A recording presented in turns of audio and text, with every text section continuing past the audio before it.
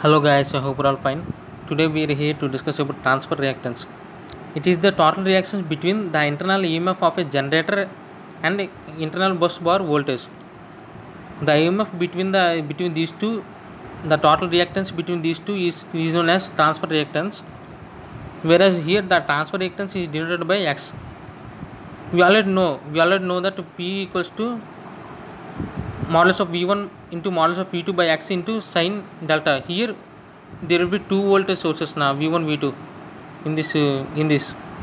So we will take V1 into V2, modulus of V1 into V2. So here, if you observe here, this P is inversely proportional to X.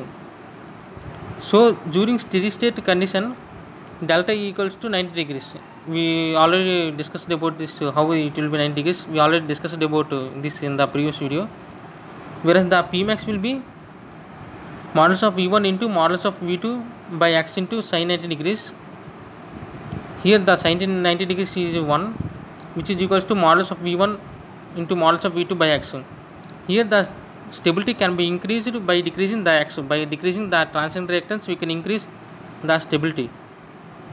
Then that here the transfer reactance can be,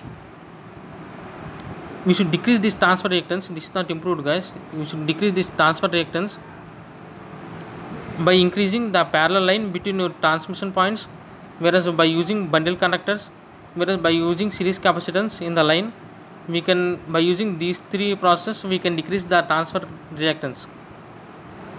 This is not improve, this is a decrease. I hope you understand, guys. Thank you.